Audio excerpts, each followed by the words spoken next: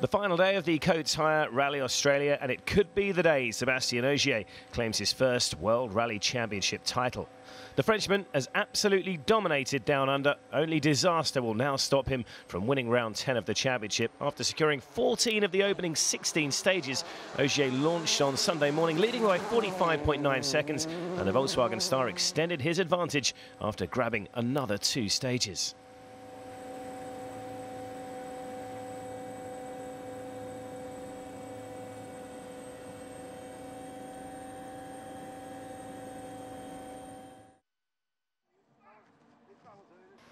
Only Thierry Neuville stands between Ogier and the world title. The Belgian needs to finish second at Rally Australia to help his chances of keeping the championship alive, but he currently stands in third.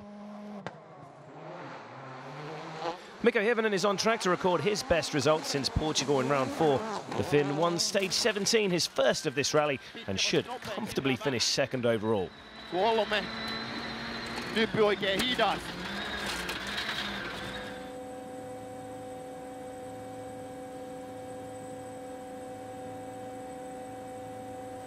So after 19 stages, Ogier is daylight ahead of the competition. The Flying Frenchman leads Hirvonen by 53.3 seconds. Neuville, Latvala and Osberg round out the top 5.